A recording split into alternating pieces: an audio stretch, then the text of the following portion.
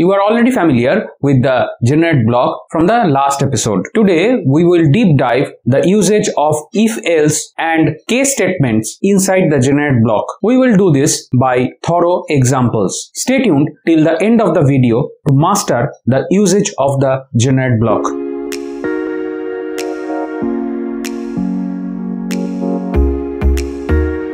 Hey guys, welcome back to the computer screen. In today's episode, we are going to discuss the below points. First, we will do an introduction. Then we will directly jump on to the two examples of if-else, and in example 1, you will also find the use of case where the if-else is the prime one and case will be within. And in example 2, you will see pure if-else example inside the generate block. And in the next example, that is example 3, we will exemplify the generate block with the case. So the case statement. So this is pure case, this is pure if-else, and this is a mix of if-else and case. That's the menu for today. So without any further delay, let's begin. Introduction. The conditional generate construct select at most one generate block from a set of alternative generate blocks based on constant expressions evaluated during elaboration. So the conditional generate statement at least gives birth to one expression during the elaboration. There are two types of conditional blocks, that is if generate, that means if else and generate, and case generate. These are the two types of conditional blocks that can be used within the generate block, and generally people use them because either they have to use a straightforward code in the generate block, which is a very straight and simple use, which we have already talked in last episode, or in a complex case. Generally there are different state of a machine, right, for a state machine. So in that case, either we will use case or we will use the combination of if and case. That depends upon how complex the machine operates. The selected generate block, if any, is instantiated into the model. Generate blocks in conditional generate constructs can be named or unnamed. So this is a very important. So the blocks which we are using, right, either they can be named or unnamed. So in today's example, we will see both the named and the unnamed as an example for the block's name. Generally, each of them may consist of only one item and hence devoid of begin and end keywords. So this is a general practice, because if you make the code too much complex, right, then it is difficult for you to instantiate the things. Hence, generally in one particular if or one particular case, generally we have a single statement, that is an instantiation of any particular maybe gate or maybe user generated or user defined or any digital circuit. So this thing is very much important here. Since generate blocks are flattened during the elaboration, it is permissible to have more than one block with the same name in the alternative scope within a single conditional generate construct. So now here are a couple of important points to anchor upon. First one is more than one block can have the same name. So we are using a construct, right, where multiple conditions are there. So there it could be the blocks could be have the same name. So the names could be same. However, they should be in the alternative scope. So this is first scope and this is second scope and this is third scope. So you can see here the name is same, here the name is same, but the scopes are very much different. So scopes are not the same, but you cannot have the two different blocks with the same name within the same scope. This is not permitted. These are the things you should know before we proceed with the examples, and hence we are done with this particular slide. Let's move on to the next slide. Code example. So here it is if else and case. So it is a combined example. First we will see a combined example. Later we will see individual examples of the if and else and case, obviously. First, this is the code to generate u1.g1 instance or no instance. So either this will be generated or no instance will be generated using the generate block methodology. So in this way, we will code the constructs, that means the if else and case, so that this condition is satisfied. First, we did the module test. Then we have the parameters p and q defined with the initial values. Then we have defined where as ABC. Then our condition starts here with if p equal to 1, And then we have a nested if q equal to 0. So that means this is the condition for if p equal to 1 and q equal to 0, then instantiate what? Then instantiate AND gate with the hierarchical name test.e1.g1. Since we are writing here, so you can see test.e1.g1. So here only at this condition p equal to 1 and q equal to 0, this instantiation will happen inside the generate block. Next, we have the else if then q equal to 2 and p equal to 1 and q equal to 2. So here you can see q equal to 0 and this is q equal to 2. So this condition reaches only if p equal to 1 and q equal to 2. So here you can see that OR is here, hierarchical name here. So this is instantiated. So for p equal to 1, q equal to 0, AND is instantiated. For p equal to 1 and q equal to 2, OR is instantiated. This way the instantiation is happening. Else is added to end if q equal to 2. Q equal to 2, this is ended by this else. And if p equal to 1 and q not equal to 0 or q equal to 2, then there is no instantiation. So this is a blank, right? So there is nothing here. Else if p equal to 2, we introduce our case inside it, and case is controlled by q.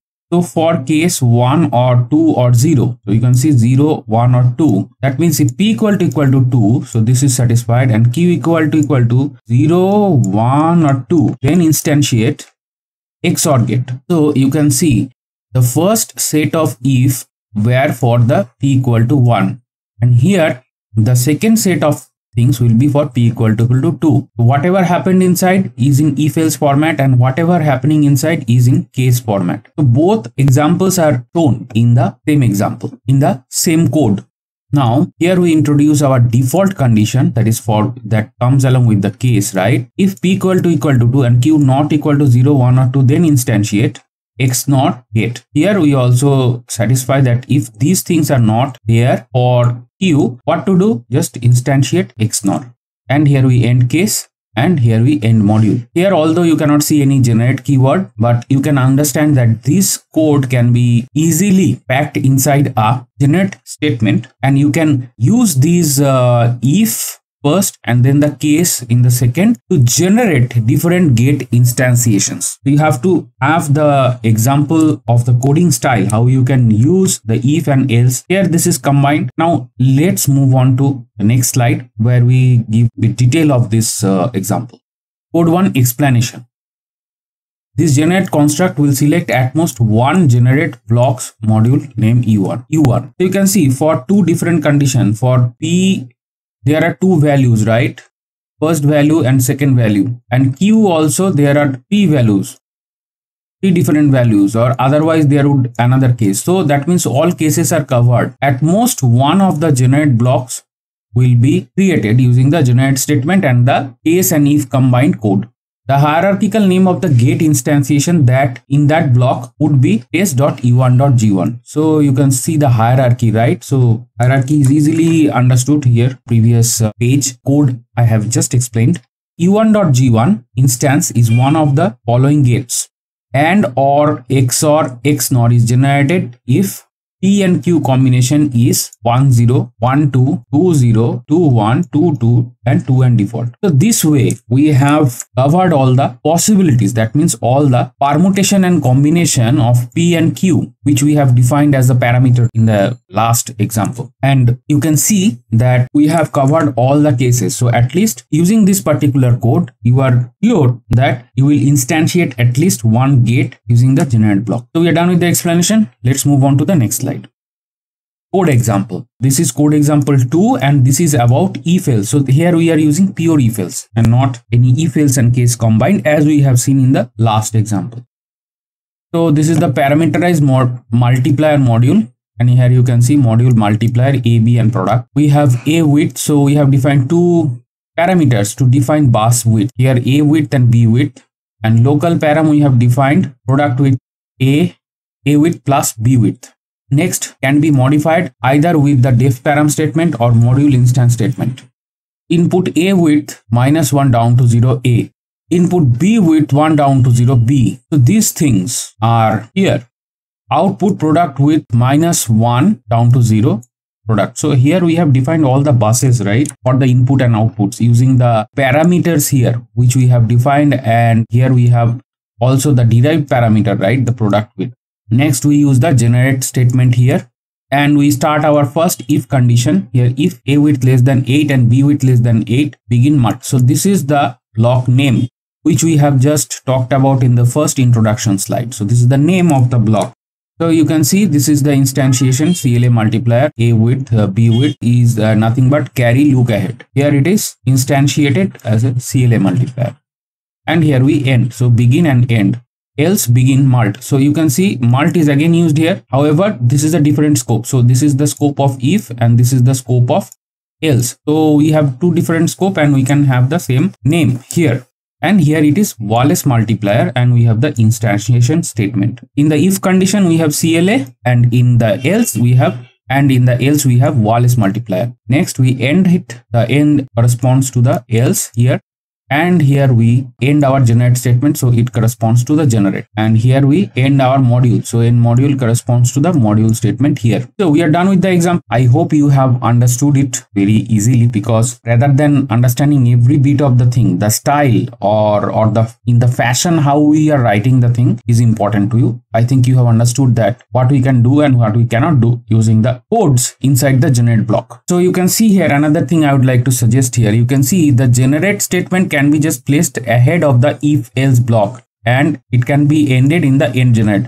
In the previous example, that means in the code 1 we have just discussed, you can similarly insert the generate just beginning before the if, and you can insert end generate when the both if and case has been covered, right? After that you can end generate. So this is the way you can code. So here we are done with this particular example. Let's move on to the next example. Code example 3, and this is a pure example with the case statement. Here we start our code with the generate keyword, and we have the case statement at the beginning, and the case controlling variable is width. So we have just skipped the things that we write before and we have just jumped to the generate statement, because in the previous example you have seen what we write in the initial, right? All those things you were done here. So you can just understand the generate statement here, case width, and for width equal to 1. So if width is 1, what will happen? We'll begin adder. So this is the name of the block, and here we have this code, and this is 1-bit adder implementation, right? We end this one. Let me clear the markers. Next we have the adder, and it is a 2-bit adder, right? And here the width, if it is 2, it goes to here, and here we have the 2-bit adder. We end this block. So you can see the name is same, but the scope is different, so we can have the same name in the different scope. Next we use the default. If width is not 1 or 2, our control comes to the default one. Again we are using the name adder here, and here in this default we will have the carry look ahead, abbreviated as CLA sometimes, that adder. So here we have the adder CLA instantiated, and here we end it. The default will generate the CLA adder, and here we end our case. So this corresponds to this case statement, and here we use the keyword end generate, which corresponds to our generate keyword. So we are done with this particular example, and it is very short and simple example to understand the case statement that can be used within the generate and end generate, that means the generate block. We are done here with this particular slide, so let's move on to the next slide. Thank you very much for watching up to this point, and don't forget to like, share and subscribe. In case you have some dislikes, put that as in words in the comment section down below, and bye for today.